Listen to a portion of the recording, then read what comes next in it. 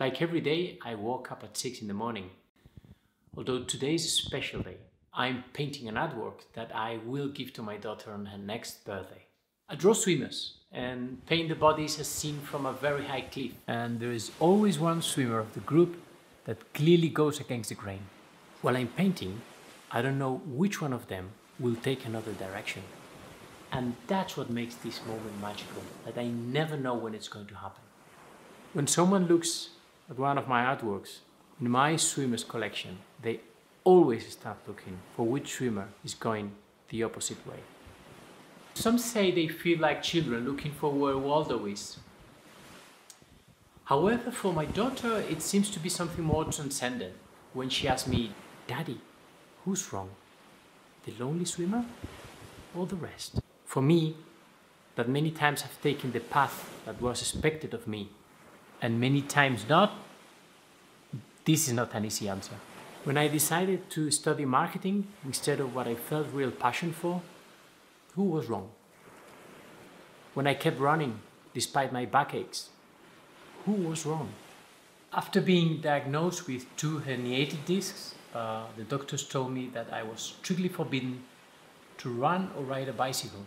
If I had an ear to their advice, I would never have participated in an Ironman. And believe me that for someone who weighed almost 100 kilos, it was something astronautic to become finisher in such a competition.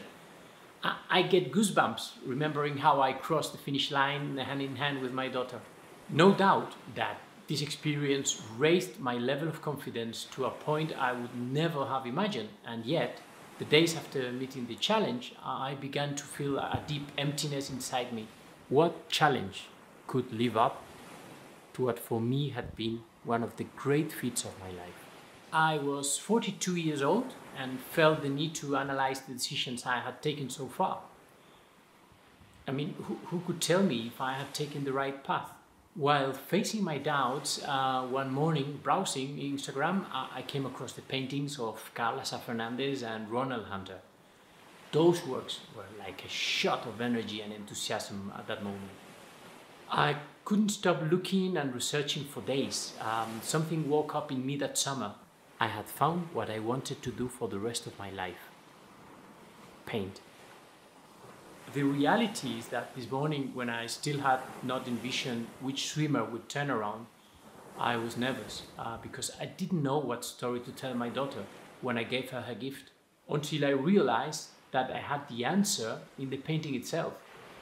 Everyone in this life is a swimmer in a constantly changing sea.